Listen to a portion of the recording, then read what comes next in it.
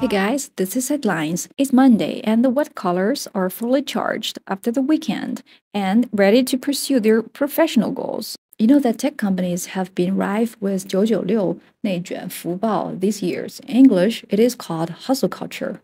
Hustle culture simply means constant working and career has become top priority in your life. Forbes articles reviews hustle culture may hurt your career. 内卷文化会伤害到你的职业生涯。Let's take a look at the word hustle first.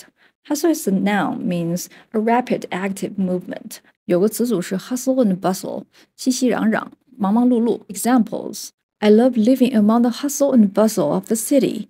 Let's go on vacation and leave the hustle and bustle of everyday life.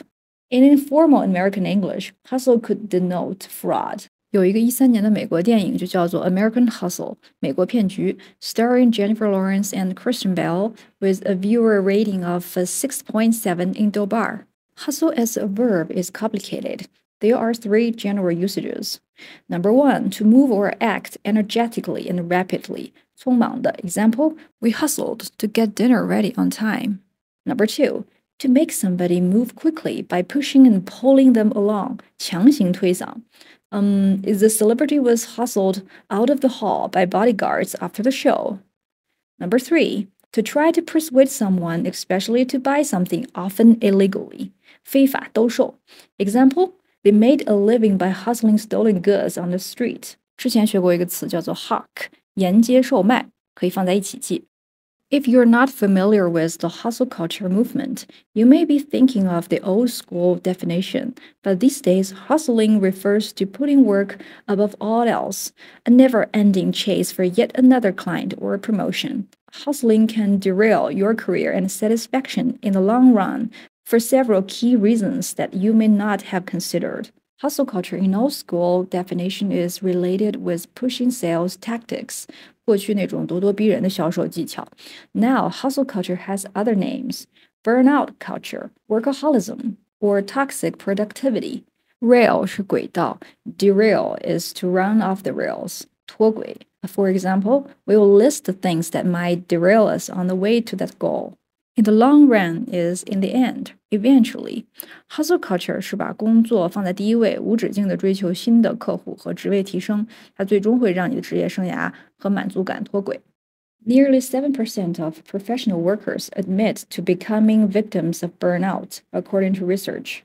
For financial sector employees, burnout rates have clocked in as high as 85%. Professional worker is employee engaged in intellectual work, as opposed to physical work. 可以理解为脑力劳动者或者是 white-collar worker 白领。Burnout is exhaustion caused by constantly feeling swamped. 人被熬干了，榨干了。